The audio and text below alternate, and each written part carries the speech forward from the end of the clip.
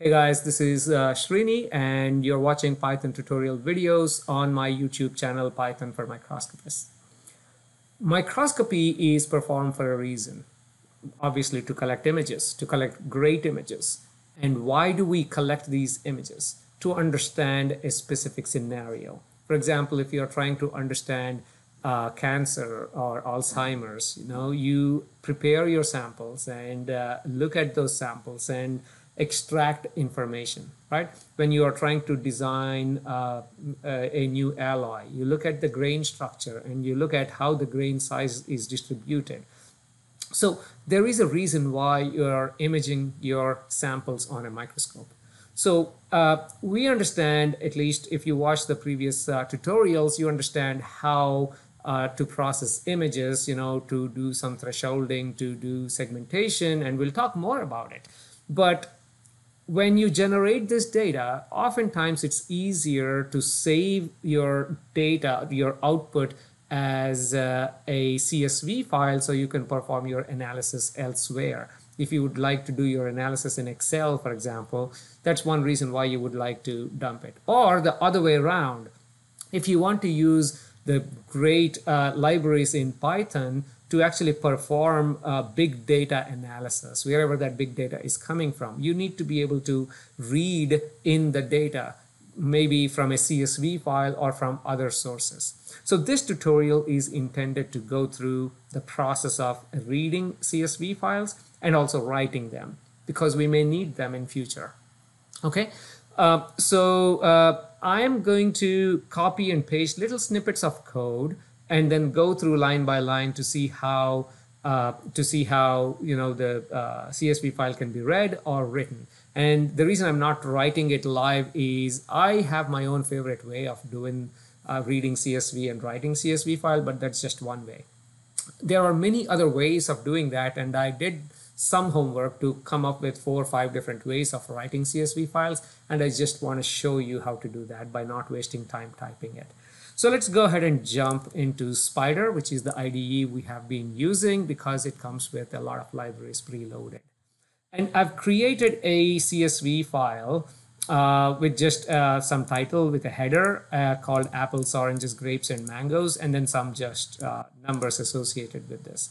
And let's try to read this file by using our first method. So let me copy and paste it. So I'm copying and pasting from Notepad. So if something happens, I'll have to adjust it, but it looks like this did a good job here. The library that actually contains a lot of these CSV reading and writing functions is called CSV, obviously. So I'm going to import CSV here, and the next line here, it says with open fruits1.csv, okay? And if this is in a different directory, go ahead and give the entire path to this file. But this is in the same directory as my Python file right now, so I'm just doing fruits1.csv. So with open fruits1.csv as my file, this is just, I called it my file. I can just call it F, whatever name you want to give it. But when you change it there, change it here also, okay? Then I defined a variable called reader and assigned it to csv.readerf. What that means is next time when I want to use reader, I just type reader and not this entire thing. So just reader, that's pretty much it. Now, if I run these 2 lines, it should run okay. There you go. So the CSV file is now read by the Python file. Now, the reason I've added these 2 lines is so we can see and do some stuff with what we have read. So now that this thing is in memory, we can go through each row in reader, which is nothing but this file, and then print each row, okay? So if I go ahead and run this, it printed apples, oranges, grapes, and mangoes as list 1. The next list is 20, 25, 42, 35. And the next list is 40, 50, 84. So this is nothing but, if you look at the original file, each row is saved as a separate list right here, which is fine. Then we can do some operations with these lists. We can merge these lists. We can create a list of lists using this list, and do whatever we plan on doing with this data. So this is one way. There is now let's see how to write CSV. This is my favorite way. One of the two favorite. In fact, the favorite way I do is there is a library called Pandas. Now looks like I'm not prepared to talk about Pandas. I plan on talking about it later on, but since I mentioned it, let me just show you my other favorite way. So import Pandas. This is another library, okay? And Pandas is designed to handle data. Pandas is designed for machine learning, or any types of statistical analysis, data analysis. Pandas enables us to format the data, or to read in the data in the format that's kind of standardized in a way. So I'm going to re-import Pandas as PD. Let's say, what is it saying? Imported but unused. Okay, that's fine. And now I'm going to assign this to a variable called data, and I'm going to say PD dot, okay? This is read underscore CSV right there. You can read Excel, you can read a whole bunch of stuff. I'm just going to use read underscore CSV. And this is exactly why I like Pandas. And now what can we type inside here? So this is nothing but my file. Okay, so we call this fruits1.csv. That's it. We are done. So this is how we read data into Pandas.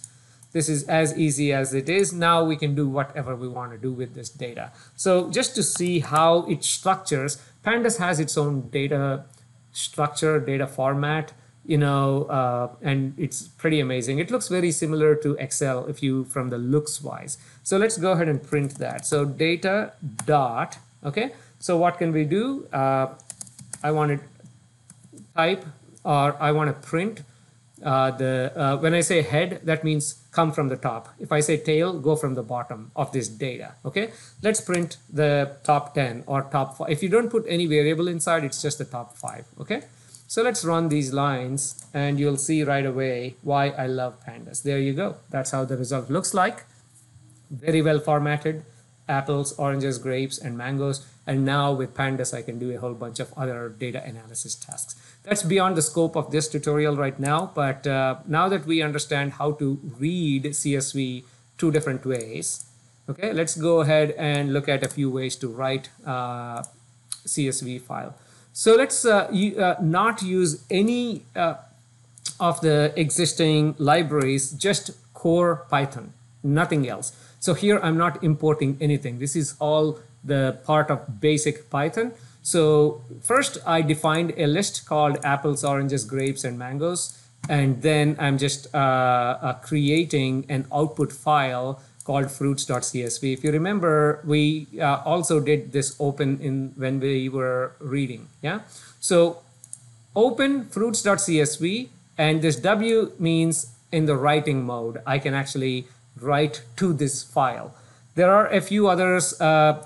T means text, write text. But if you don't put T, by default it is T, text. That's why I don't put T right there. So search for various things that you can put right next to, various modes right there. So that's it. So my output file is there. Now it's ready to be written to. So I'm going to go through each element here. Remember from our lecture about lists, if you want to go through each element in the list, you can use the for loop. So what I'm doing here is for some name here. I just called it fruit in this list, right? In some list. What do you want to do for each element? I want to output and write. And what do we want to write? Whatever is fruit, in this case, for iteration number 1, the fruit is apple. So go ahead and write apple and create a new line. /n is creating a new line. And after creating a new line, go ahead and continue this loop. The next one is oranges, right? Create a new line. Okay. So when I run this, it should create a file called fruits.csv, which it just did here. And let me open a text file and drag my fruits.csv here so you can see it looks very empty. this seems to be a bug with the system. So maybe same, I don't know if it's an Anaconda thing or what's going on. If I run this the second time, now it seems to have written, because earlier it showed 0 kilobytes. Now it is showing 1 kilobyte. So I have no idea why it's doing that, but let me go ahead and drag it, and there you go. It's written apples, oranges, grapes, and mangoes, and it's comma separated. We are not seeing comma here. It's comma separated. Well, it's actually dumping into this CSV file. So now this is one way of writing it, and I do not do this quite often, as you can tell. I just found this somewhere, and I just pasted it here. There is another way of writing pretty much the same thing, and I'll just copy and paste so you can see it. So again, I defined the list with openfruits.csv as f, exactly the same thing, but instead of doing going through the loop of for a list, I just did f.write, create a new line, and this dot join is going to join these apples, oranges, grapes, and mangoes, and it's going to give you exactly the same result. This is also not my favorite way of doing things. And the most common way I usually do is, one of those is this. Okay, let me, so now I created a list that is list of lists. Okay, so the first one is apples, oranges, grapes, and mangoes, and the next one is 20, 25, 42, 35. Maybe I have 20 apples, 25 oranges, and so on. Okay, so if I have that, now with openfruits.csv, okay, in write mode, and new line, it's just creates a new line. You can actually not include it, test out how the output looks like, include it, see how it looks like. Okay, so with open this file in the write mode and as CSV file, remember this is no different than what we have done before. Now I'm defining writer. Previously, if you remember, we defined reader when we were reading CSV files. Yeah, now I'm defining writer equals to csv.writer. Previously it was reader. Okay, csv.writer, write a CSV file with a delimiter equals to comma. The reason I like this format is now I can actually define whether I want a comma separated or a dot separated, whatever. I can define the delimiter here. Now I'm just going through the list. For fruit in some list, yeah, for fruit in some list, writer dot write row. It rows. So this would be row number 1, that would be row number 2, and if you have more data, it writes more rows. So let's go ahead and change this to fruits 2. Okay, and run it, and I should have a new file called fruits 2, and I see it here. Let me drag that again into here, and now you can see the first row is apples, oranges, grapes, and mangoes. The second row is 20, 25, 42, 35. If you open the CSV file in Excel, you would see it nicely formatted. The reason I'm not opening is, for whatever reason, opening Excel file on my system is taking forever. Maybe it's the plugins I have to the Excel. So this is one way, one of my favorite ways. And there is another way. Again, I'll leave this other one as is and copy and paste. And this is another way. Okay, not much different. Again, I'm using the same list here, and instead of with open, I defined this output file as open fruits.csv in the mode write mode, and then with output file. Okay, this is nothing but exactly the same thing written in a slightly different way. Okay, my writer is still csv.writer, except I just put my output file in here. Okay. So that's it. So this is a different way. The output should look exactly how it looked for the one up here. Now, what if you have a different type of data? For example, instead of this, if you have, let's say, I'm thinking about, okay, you have a bunch of grains that you detected or cells. Okay, and then you have like cell ID, cell number 1, 2, 3, 4, and then their attributes like diameter and area and so all. You represent that in a dictionary typically in Python. So, or you can represent that as, let me just copy and paste. I should have used the cell example I just gave you, but when I created this, I just used, my header is name, age, and zip. Okay, and for each of this, I have associated name, age, and zip. as a separate list of lists here, okay, again. And previously we saw that each list is written as a row, separate row.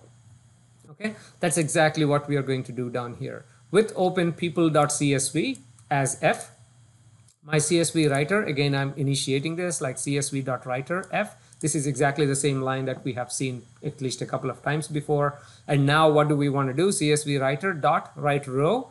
First, we are writing the header, okay, which is right there. So my first row is going to be the header. And then I'm iterating through each row within this row of rows, okay? Then it goes through row 1, row 2, row 3, and then writes row, okay? One row at a time. So if I run this, okay, I already see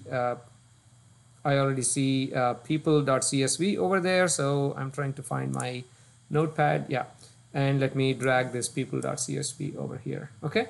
So now you can see name, age, zip, John 30, and so on.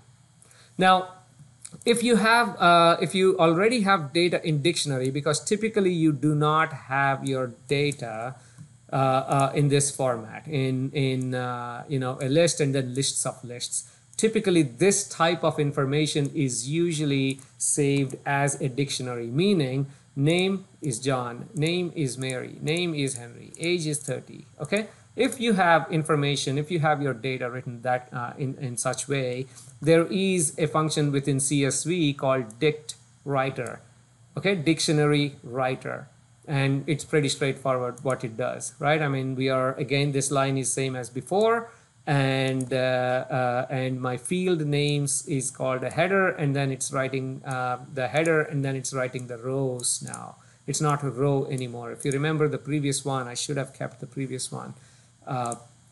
Let me copy and paste the previous one where we were iterating through each row. Okay, there you go, where we were iterating through each row and then writing row. And here we are writing rows because it's going through all of this anyhow. So let me go ahead and run this, and let's call this people2.csv so we know it's a different file that it's saved. Okay, so there you go. I see people2.csv, and let's go ahead and open that. It looks exactly the same.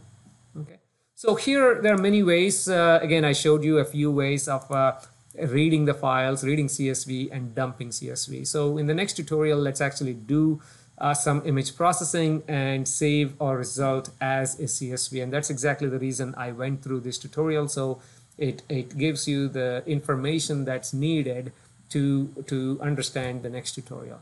So if you like this, please go ahead and like this video. If you like a few of these videos, if you would like to keep up with the content that I'm creating here, please subscribe to this channel, which encourages me to create more videos.